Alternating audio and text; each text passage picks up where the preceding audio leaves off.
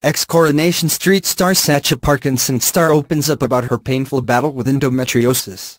Former Coronation Street star Sacha Parkinson has opened up about her painful battle endometriosis. The actress, who played Cyan Powers on Kari from 2009 to 2011, posted an Instagram picture from her stay in hospital last year to talk about the condition. Ever heard of endometriosis? Well, March is Endometriosis Awareness Month, so here's my story. She said, "In April of last year I had surgery to remove endocysts from inside both of my ovaries, that had taken up the entire space, along with endospots from around my womb. My surgery, though small in comparison to others, changed my life massively." She continued, "I had excruciating period pains growing up, often resulting in me taking days off school. I had constant lower back pain, and for the last 3 years, a constant dull ache that felt like I had period pains every single day.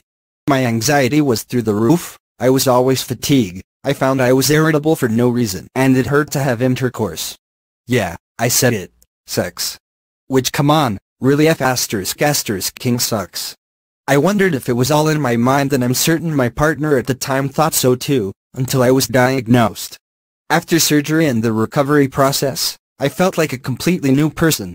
You don't realize at the time how much the constant aches and feeling drained can strip elements of your personality." She added, "Unfortunately, I have been experiencing similar pains and changes in my body as of late. Flare-ups, changes in my energy again, and pains in my ovaries.